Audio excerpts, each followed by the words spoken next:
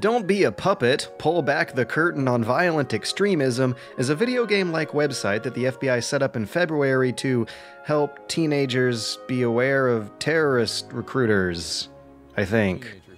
Players complete quizzes, play minigames, tick checklists, and skim through reading material to free up this tangled puppet, eventually earning a real-life FBI-certified certificate of completion.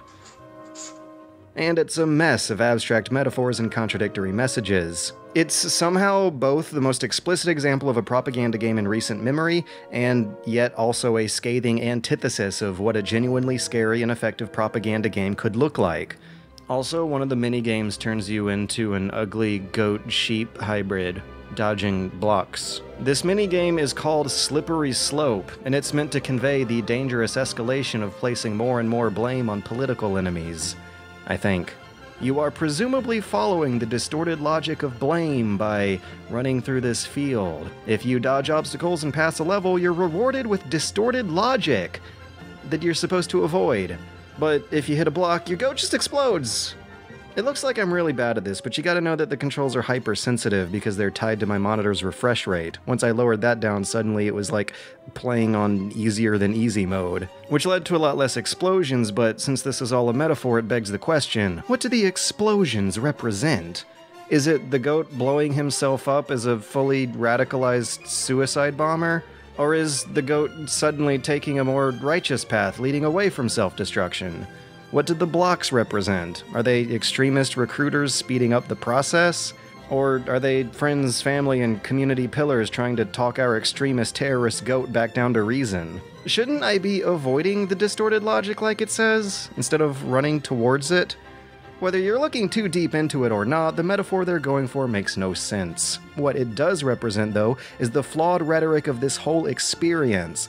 The distorted logic the game warns you against could almost verbatim be a list of post-9/11 presidential speech notes. Our way of life, our very freedom came under attack. Either you're with us, either you love freedom and with nations which embrace freedom, or you're with the enemy. We have no ambition in Iraq except to remove a threat and restore control of that country to its own people. And so on and so forth.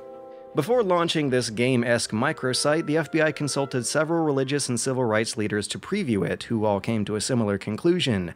It was that this game's focus was almost entirely aimed at Islamic extremism. As schoolwork, it would be counterproductive to the cause by triggering more bullying towards Islamic students, and it's also unrealistic in its depiction of extremist threats in the first place. The game's depicted process of radicalization doesn't match up with real-life data, and more importantly, the most dangerous attacks on America since 9/11 have been by people who don't have anything to do with Islam. So the FBI rallied together a few examples of token domestic extremist ideologies, conveniently organized to the left and right of each other. While the international section is full of very specific information, the domestic section is far less eager to name, blame, and even cite specific events. When it came time for an American bureau to risk defaming its own citizens as terrorists, they put the kitty gloves back on. Gloves that are layered on thicker when it comes time to learn about identifying propaganda. It's ironic.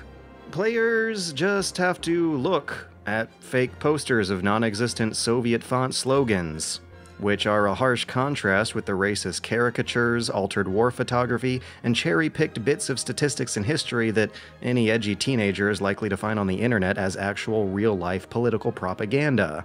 It shows an FBI that's bafflingly out of touch with how the internet works. How do terrorist recruiters make contact? Through Reddit, and Facebook, and even the App Store. Of course! This guy's thread was started by an extremist. This game was made by an extremist. I know we haven't met, but you should come join our fight overseas. According to a public affairs director who previewed this game earlier, this same quiz answer used to belong to a guy with an Arabic name talking about going on a mission. Now he's just Sean, and the mission is specifically a fight overseas.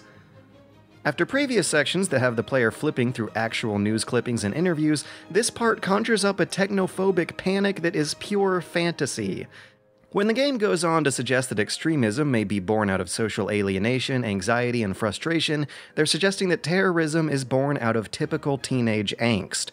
Through this section, and the App Store scare from earlier, they're suggesting something that, however well-meaning this game could have been, is downright sinister, and that is the very same paranoia and distrustfulness that the game warns us against earlier. And either an earnest or an ironic reading of this game wastes its effort. It may be a well-intended effort, but it's one that wastes the real-life interviews with actual victims of terrorism. Interviews that were legitimately hard to watch. It's easy to laugh at cheesy edutainment like this at its expense, until you're reminded that this whole endeavor is based on real-life violence at real people's expense. And it's such a shame that through some bizarre process of translation, that pain and suffering turned into this. Don't Be a Puppet may be a hilariously abstract contradiction of its own claims, but it's also based on real-life terror, and it's also a video game. It's a collection of mini-games and quizzes that undermine real-world political ideals, just like the dime a dozen Flash game Punch the Trump games. It's the latest in a history of edutainment and serious games whose lines between each other have blurred as the purposes of interactive political propaganda have devolved into self-parody. And perhaps this is its natural conclusion. Video games are constructed worlds in which different rules apply, so what's stopping any political entity from simulating the dystopia or utopia envisioned by their ideology? Here we have explicit, labeled government propaganda, authored by none other than the man, appropriating the rules of gaming to have its audience empathize with rules imagined by the FBI. Whether or not the world this game creates is the borderline racist, anti-Islamic one previewed by teachers last year, or the absurd mess it ended up being turned into, is the result of consultation, research, and editing. Its effectiveness is also the result of these campaigns having a kind of fundamental understanding of the potential of games themselves. And so far, most campaigns have totally fumbled that, just copy-pasting their message on top of cheap, Flash-made clones of games that have nothing to do with their message. Just like this one. But years in the future, as more generations that grew up with games begin running for offices of their own, we may see that shift. Commercial games already include variables like the effect a tax cut has on the quality of a neighborhood's infrastructure, or determining who the bad guy of an ethically binary shooter looks like, as examples of politically influenced design choices. And as gaming continues to mature along with its audience that's becoming more politically aware, questioning the implications of a game's rules, and perhaps skewing them towards a particular outlook, is a practice that more people are going to be participating in the future. So what are the propaganda games of the future going to look like? Either way, whether or not they even work or ever did, it seems like games like this have already become a relic. But the ideas and purposes behind it, of gaming for politicking, that's what you're really going to have to be looking out for in the future.